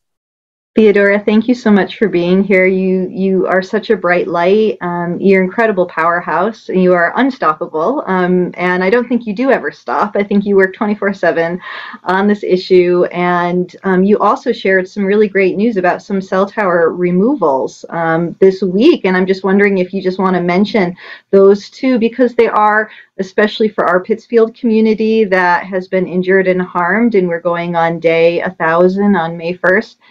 These stories give us hope. Oh, sure. I can talk about that. So in our community, I'm in the DC metro area in Montgomery County. I've lived in Prince George's, Montgomery. Anyway, here's where I am now. And what we found out, and actually the Parents Coalition did this work preceding me, which was that the majority of cell towers were on schools with higher free lunches, families that had higher free lunches and higher minority population. And there has been an effort here it was before I got involved. So it's been over a decade of work raising awareness on the cell towers at the schools. So amidst that backdrop, whenever cell towers would be proposed, there's more and more opposition to where the school board will not, no one would vote yes on this, because so many people were calling in. There was such an organized group of parents and people and neighbors and community that were saying, you know what, a school is not a place a cell tower should go. The county tried many times to sign things without it being a proper vote on video, but that didn't work. We had a lot of lawyers who are in the community working on it as well. So that never happened. So what ended up happening in this particular cell tower was that the tower had gone up, but like many schools, there was construction. And when there's construction, then you've got this tower, but it doesn't match the new construction. So they had to move the tower. And because of the watchdog groups and the neighborhood that was absolutely furious about having a cell tower, it it became a situation where it had to be voted on by the board in order to move that tower. And they knew that that was not going to happen. So the tower came down because there was not that support for that community. And there was so much oversight, and everyone, all eyes on the school board, all eyes on this tower. Were you really going to, let it go forward or not? And it's kind of really exciting, actually. So the tower is down, the new building's being built, and there'll be no tower there. We have several more to go in terms of schools, but it does show the power of the community. When everyone speaks up, goes to meetings, writing emails. I actually got a personal email from one of the school board members on this, and, they're hearing us so much that they're writing back, and that this is actually a change, because in the beginning, it was not like that. So. Well, I want to thank you for all the work that you've done in all of the communities. And also, it was mentioned, this is the city of Pittsfield, the request for the FCC to respond to the U.S. Court of Appeals mandate to look at the totality. And this is what Lori and some people are, Patricia, they're asking their towns. The governor of Wyoming, I think, was one of the people who had written to the FCC and said this was a 2021 court ruling, and here we are now, and nothing has happened. And you were in contact with our Pittsfield city councilors and gave them a wonderful starting point for these letters that got sent out to our state and local and federal delegation asking to do this work. And any town can have access to these letters, and any town can ask their planning board members or school board members to get involved and send these, correct? Yes. And in fact, I got news that an Ohio representative just did it. So the more that at every level, local, village, city, state, that there are letters going into the FCC, the more that they are going to know that, they need to do something, and they need to do it right, and that people are watching. Because a lot of what has happened here is because there hasn't been the kind of oversight that's needed. And also there hasn't been enough people aware of the issue, although this has been going on for decades. But that now there's momentum. Now people are really coming into this issue, especially with all of the towers going up. And another thing that you were involved with is this is our electrosensitivity resolution. I have framed it, so when I table at events, it's in a nice frame. But this is the Pittsfield, Massachusetts Electrosensitivity Day resolution that you helped us to write, and our city councilors so graciously about a year ago, right after the cease and desist was withdrawn.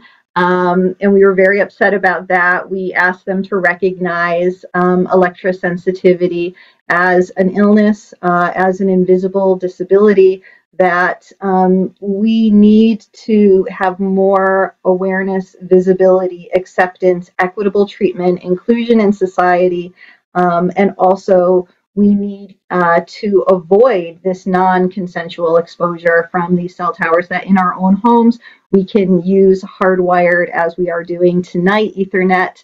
We can have our phones, again, hardwired. But when a cell tower is up outside of our home, we don't consent to that radiation. It drove us from our home. It drives others from their homes. And that any town, you have a list on Environmental Health Trust, correct, of all of the towns and places that participate in recognizing Electrosensitivity Day. I do. I really like making lists, and I think it's very important to show that your community is one of many states and cities that have done it. So that's also really helpful for anyone who's listening who wants to do this and take what Courtney's talking about to your own community, is show all the communities that have already done it, because then people are so afraid to lift a finger on this, the elected officials. This is like, here, been done before, let's move on, let's do it. Let's get on to the next thing. Same with getting a meter in your library, getting a proclamation related to electrosensitivity or electromagnetic fields. or even a bill moving forward, but definitely a letter to the FCC. It is so needed that every official at every level of government know that the federal agencies are not doing their jobs and they need to do them. So thank you so much, because these are really actionable items that anybody at any level, like some people are afraid to talk at public meetings, and I totally understand that. It takes a lot to get up in a room of strangers and start talking about your personal symptoms. So one thing that people can do, obviously, is that they can ask for a proclamation. They can celebrate International EHS Day. They can write letters to have their legislators ask the FCC to do that court-ordered remand. These are things that all of us can do simply by sending an email and are very easy entry points to getting involved. I want to talk for a moment about the Lenox wireless zoning bylaw, because I'm also here representing Lenox. I've been so inspired by the work that people have done in Pittsfield on our behalf. I was hoping that Lenox sharing a border would be inspired as well. And I know you have reached out to our town planners and shared with them vital information on best practices. I have a little postcard here. I know people probably can't quite see it, but this says demand protective setbacks, and it's a list, and I believe this was from Environmental Health Trust of, Shelburne, Mass has 3,000 foot setbacks from schools, 1,500 foot setbacks from homes, and no new wireless antennas in residential zones. We have Stockbridge and Great Barrington, 1,000 feet. And then we have Bedford, New Hampshire, 750 feet from the nearest residentially zoned property. And we have a list of communities where they are really looking at these protective wireless setbacks. That Lenox right now has a bylaw that proposes them 250 feet with a variance to set them back 1.5 times the height of the tower. And as you know, our houses were around the 400-foot mark, and we have people beyond us who are injured. And so these distances are just not protective. And so we're asking that on May 4th, people come out to the Lenox town meeting and do so early and vote no, once again, on the Lenox wireless zoning bylaw, not because we don't want better telecommunications in our town or that we are somehow, anti-technology people. We just want a better bylaw that does what the town says it wants it to do, which is provide the maximum municipal control and the least number of structures that are possible. We've had Attorney Robert Berg, Attorney Scott McCullough, Attorney Andrew Campanelli review the bylaw and say that while it's off to a good start, there are several holes in it that the wireless industry can really easily take advantage of. Also, there are best practices, Theodora, that you can probably share a little bit about, like having a strong protective purpose statement that favors health, well-being of people, viewshed, environment, and well-being. Making sure, like in Pittsfield, we had this change because we were blindsided, sending out notifications by certified mail, not just in the regular post, but making sure that there is return receipts. Making sure that there are really good application criteria in zoning board decisions so that zoning board decisions are not arbitrary and capricious. Carrying insurance, having bond for towers, and then also having a regular 2 or 3 year safety review so that the structural, the integrity of the tower for fire and electrical, they are all up to code. So instead of just offering a permit, as Lenox wants to do, that goes along with the land, so the tower permit is as good for the life of, the landowner and then can be brought on to the next person, having regular reviews, because these things safety codes, fire codes, things like that change, and when we learn more, we do better. Are there anything else, Theodora, that I'm missing in terms of things that a strong protective bylaw should have? We have a report that has all of these laws. So we both have a website page, but it's a good briefing that you can share that has links, like it looks at, like for every issue that you just talked about, examples of communities that have done that you can present to your community. And I know Physicians for Safe Technology also has a list, but I know that communities are working so hard at it, and it really is worth it. It is worth it to take the time to get all of those elements in place. There are too many communities where the applications are coming in and they don't have an ordinance, and it becomes a real mess, especially, as you know, when antennas start going up in your homes. So thank you so much for everything that you're doing, and to this wonderful group I just came on to see what was going on, and I'm so impressed. Well, thank you so much for being here and for being spontaneous and for sharing the wisdom of your, what you're seeing in communities. I think sometimes here in some of our hill towns or more rural areas, we're pretty isolated from it. And so we don't think it could happen to us. And Odette Wilkins had a great quote that she shared with the Berkshire Eagle on one of the forums, and it never got printed. And it said, some people say that, why should we worry about the densification of these towers? Because if you look at larger cities like New York, where Odette is working in, people aren't being harmed. It's not a problem. And she said, I want to let you know people are being harmed, and it is a problem. And people are coming to the country here to get away from the densification. And we want to protect our resources, our homes, our health. It's very expensive to pick up and buy a house. We're running out of places to live if Lenox doesn't pass this protective wireless zoning bylaw. And we know that there are amazing resources out there for our towns to be connected and protected, to be able to have the wireless that they need, but also do it in really responsible ways that the bylaw becomes very durable. And if it is up for a legal challenge, then they have a leg to stand on, because we've seen too many towns, the wireless company says, we're going to sue you. And because of the threat of the litigation, they just fold. And that to me is heartbreaking, that, our bylaws need to be so strong that we can believe in them. And if there's an inappropriately sited tower, we can say no to it. And if there's an appropriately sited tower, we can say yes to it. So with that, Amelia is here, and she has a statement that she would like to read. This is a message of hope. So today marks 995 days of us being sick or displaced due to the Verizon cell tower.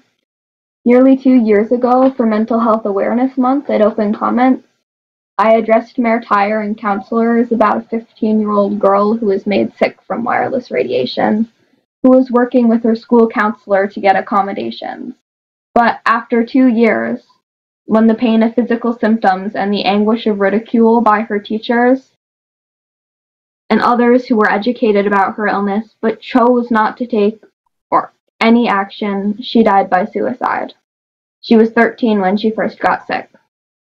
Tonight, I'm here to tell you a different story about another 13-year-old girl diagnosed with EHS. She wished to share a message of hope with other sufferers, to tell leaders, teachers, community members, and those who can make a difference to please keep advocating for those with this condition, because she won her 5-year battle, and others can too. These are her words. I am a 13-year-old girl with EHS. I have headaches, insomnia, and other symptoms sometimes when exposed to Wi-Fi or other kinds of electromagnetic fields. These can become very severe. Maybe I would be doubtful too if I hadn't felt the effects firsthand. EHS has dramatically affected my life. But people fought for me, comforted me, and welcomed me, despite how weird my situation may have been. These people were my family, my friends, teachers, and sometimes near strangers. And they didn't just fight for me, but for anyone and everyone with EHS. They are the people we need more of, those with open minds and hearts. Thank you to all of them. If you have EHS and are struggling to stay in good health, or can't go to school or work, don't give up, because everything will get better. People are becoming more aware of this condition, and even if right now it seems nothing will ever change, it already is. I share her words with you to inspire what is possible. I share our story to remind you it is people like you who can and are making a difference. It took 5 years for her victory, but she got there because of the good people fighting for her. Thank you to our Pittsfield Community, Board of Health, Massachusetts Health Boards, and counselors for being the good people fighting for us. We know solutions for the Ward 4 residents of Pittsfield are possible. We know solutions for all of Massachusetts are possible, because each of you here, we know solutions for all of us are possible. Please, get involved, have hope, and know that you, through your actions and efforts, are making a difference. Thank you. We wanted to share that we recently received an email from Erica Mallory Blythe, who is a physician out in the UK doing incredible work out there. And this was a UK victory. And like Theodora shared some of the stories of the tower removals and the awareness and the efforts, we also want to let people know that every little thing that they do makes a tremendous difference and a ripple effect. And we hope that one day Amelia will be sharing her story as a 12-year-old girl who is diagnosed with EHS, and that she too can return home and have a victory because of the work of every single one of you, and that we prevent inappropriately sited installations going up in our communities because of every single one of you.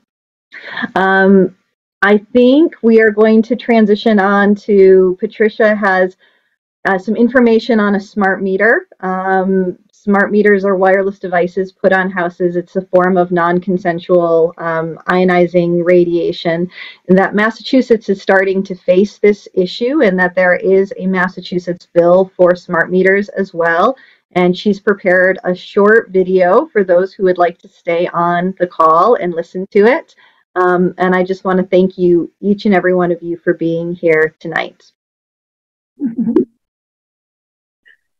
So investor-owned utilities in both Massachusetts and Rhode Island have nearly completed the process of gaining approval for the rollout of wireless smart utility meters in the near future, which is going to dramatically impact the radio frequency environment in the two states. Researcher Dr. Beatrice Golem is renowned for her work in environmental illness, including Gulf War and Havana syndrome. And according to her research, the installation of a smart meter is the most frequently reported variable associated with the onset of microwave illness or sensitivity to electromagnetic fields. So this is an overview of the smart meter issue, especially as it relates to the FCC court case loss, and it addresses the phenomenon of mercenary tobacco science. The Rhode Island Public Utility Commission is still accepting public testimony over its planned deployment. So an immediate action that the community can take is to send testimony to the Rhode Island Public Utilities Commission, encouraging the state to hold the FCC accountable for meeting the court's remand before investing in wireless smart meters. So here's the video. The FCC lawsuit versus tobacco science for smart meters. Remember how we used to smoke on airplanes and hospitals and restaurants? It went on for years, in part due to tobacco science. Concerns about wireless technology and safety are catching the public and decision makers off guard. For example, the story of the Pittsfield Verizon Tower injury cluster has received limited balanced news coverage. In 2021, the FCC lost a lawsuit about its reliance on 1996 safety guidelines. The U.S. Court of Appeals in Washington, D.C. ruled that the FCC's decision not to reassess the adequacy of 1996 guidelines was arbitrary, capricious, and not evidence-based. One of the court's concerns was the relevance of the guidelines for children.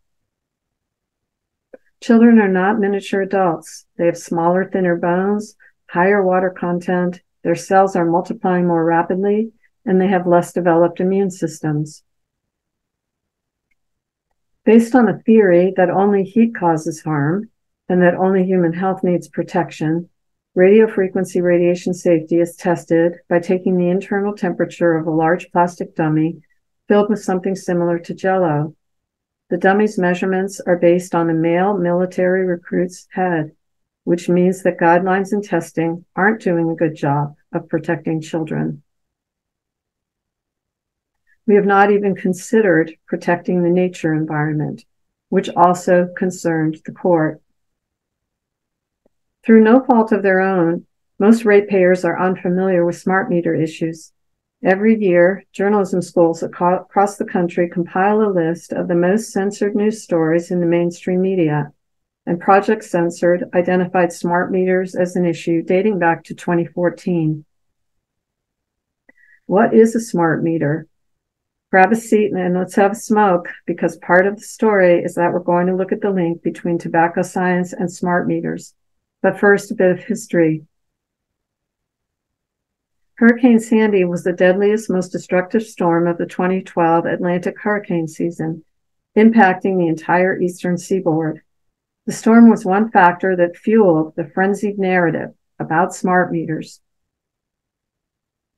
The idea is that smart meters would add renewables to the grid, and that price points and remote control of household appliances would help balance supply and demand. But the idea that the two-way wirelessly connected electric grid would result in a more robust and reliable electricity supply and help defend against climate did not work out as planned. The meters do not withstand the effects of floods, rainstorms, snow, mudslides, wind, and fires. And speaking of fires, fires have occurred where the meters were installed, including fatalities in California and Texas. Even as recently as 2022, another smart meter fire, and there is a lack of transparency about the fire issue. A wirelessly controlled grid has been described as a disaster waiting to happen due to hacking and security issues. Bills go up when smart meters are installed. In April of 2023, a reporter interviewed electrical engineer Bill Bathgate. Quote, "Smart meters emit excessive levels of EMF radiation, harm the environment by consuming energy, unlike analog meters, are programmed to overcharge consumers, and are vulnerable to cyber attack." In addition to increased exposure to radio frequency radiation, the meters introduce high voltage transients onto the household wiring, as described by epidemiologist Sam Milham. In their 2017 compliance report, California's PG&E reported zero energy savings from smart meters. As reported in October of 2022, 97% of smart meters failed to provide promised customer benefits. Groups from all sides of the political divide have raised issues about the smart meters for many good reasons, like this UK organization that describes smart meters as an unjustified, over-engineered, expensive mistake. Concerns include cost, privacy, security, fire safety, planned obsolescence, greenwashing, and health. The 2017 documentary film Take Back Your Power is available for streaming free of charge. But perhaps the most important concern is the issue of health and the increasing exposure to pulsed microwave radiation, especially within a mesh network where the meters are constantly chattering. Reports of illness followed when smart meters were installed, including the onset of life-altering disability. Early reports of harm should have been investigated. Instead, the meters were measured to see if the transmissions were within FCC guidelines. This is the same thing as claiming that a car accident victim isn't hurt because the crash test dummy is intact. The company proposing smart meters in Rhode Island submitted customer education materials used in Pennsylvania. The flyer states, quote, "Our meters typically transmit only a few minutes per day and not continuously." A California law judge ordered investor-owned utilities to document how many times a smart meter was scheduled to transmit during a 24-hour period. While only 6 pulses may be for reading the meter data, the average number of pulses was 10,000, ranging to 190,000. FCC guidelines came from the military's use of radar, for a 6-foot, 200-pound man for injury caused by heating for 30 minutes for a single device. FCC guidelines do not protect against non-thermal effects, pulse signals, peak exposures, simultaneous sources, cumulative effects, and vulnerable populations, all risk factors amplified by smart meter deployments. The FCC guidelines average pulses. This is like averaging the space between the sledgehammer blows along with the hits. The body reacts to the actual peak exposures. Weren't smart meters pre-market safety tested? Here we see field testing of meter banks with no houses and no people. Testing is equated with measuring readings against the FCC guidelines, which the court found to be not evidence-based in 2021. Instead of biologically based safety testing and investigation of harm by independent medical experts, the industry, its partners, and regulators used inanimate engineering modeling and mercenary scientists. This created a perfect storm because eventually the true harm of the technology would become apparent, as it has with tobacco, asbestos, lead paint, and other products once assumed to be safe. We have excellent guidance from the World Health Organization about tactics employed by the tobacco industry. When a person providing smart meter health expertise also works for the tobacco industry, that person is a tobacco scientist. In 2016, the Center for Public Integrity published the series Science for Sale about mercenary science.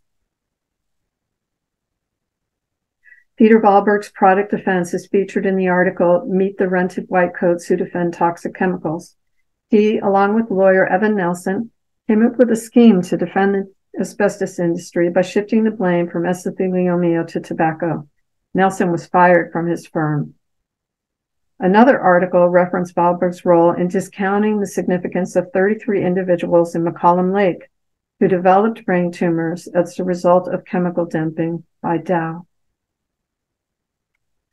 Peter Wahlberg provided public relations and/or expert testimony about smart meter health safety in Maryland, Texas, Florida, Pennsylvania, Iowa, Hawaii, Massachusetts, Vermont, and Michigan. States that did not use Wahlberg and Gradient used another product defense firm, Exponent, to override health concerns and complaints about advanced metering infrastructure, or smart meters. As a result of the investigation into the deadly San Bruno gas explosion in California, emails between the utilities and the California Public Utilities Commission were released to the public. The emails indicated that Navigant was suppressing evidence of deployment problems for Texas, while the structure group was helping regulators, quote unquote, put out fires in California regarding smart meter complaints, from high bills to health harm. In 2012, the National Conference of State Legislators promoted the opinions of mercenary scientists to justify smart meter safety. Wahlberg was referenced inaccurately stating that the International Agency for Research on Cancer had not found any adverse effects of RF exposures. The IRAC had in fact classified radio frequency exposure as a Class 2B possible human carcinogen in 2011. This is an example of mercenary science in action at the federal level. The burden has landed on the public to monitor the integrity of expert testimony. The Massachusetts Department of Public Utilities has come under tremendous scrutiny regarding the MBTA commuter rail. The DPU has relied on product defense by Gradient for many utility infrastructure projects, from power lines to substations.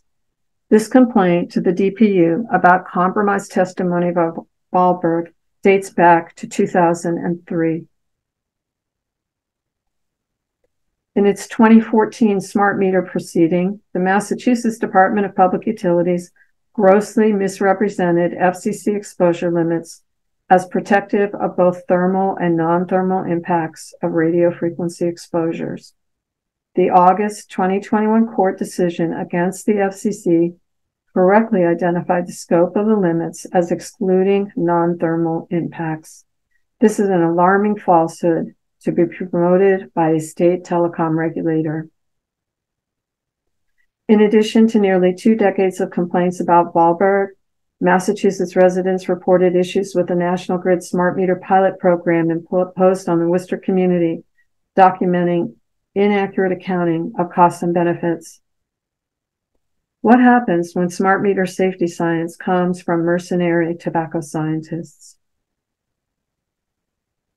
Symptoms were immediately reported across the country when the meters were installed. Sleep interference and adverse impact on melatonin production is one effect of RF exposure. Uninformed citizens and their healthcare providers may not realize that symptoms may be directly related to an environmental exposure. Research is mounting about adverse effects of radiofrequency radiation, including impacts on the heart, brain, reproduction, and immunity, including sleep. When a community becomes permeated with wireless transmissions, providing an opt-out meter for a fee is the equivalent of surcharging for light cigarettes, which supposedly had less tar and nicotine, but in fact were not safer and did not protect others from secondhand smoke. Should we be surprised to see tobacco industry strategies for smart meters? Inanimate modeling and tobacco science are not appropriate safety and health testing. They are product defense. The 2021 court ruling against the FCC for its failure to review 1996 exposure guidelines is a kindling point. Like a smart meter or a cell tower, it can ignite an inferno of informed, engaged activism. Our vigilance, protective presence, and demand for integrity are needed to restore balance, coherence, harmony, and health to our communities, homes, families, the nature environment, and our lives. Thank you to everyone for working for safer technology. Thank you so much for that video, Patricia, for educating us about smart meters and why we should care about this form of wireless radiation. I want to thank each and every one of you for being here on this call tonight, for learning about these issues, and for becoming an educator and an advocate, voting in the May town for the town warrants and for the town bylaw here in Lenox, and for protecting your home, your health, and your community. There are amazing resources at Environmental Health Trust, Massachusetts for Safe Technology. Johnathan put his information in the chat as well for PT Theater, their barn raising, Hilltown Health, and all of our groups here are available. They're all listed on Massachusetts for Safe Technology. So thank you for being here on this Thursday night and getting involved, and have a good evening.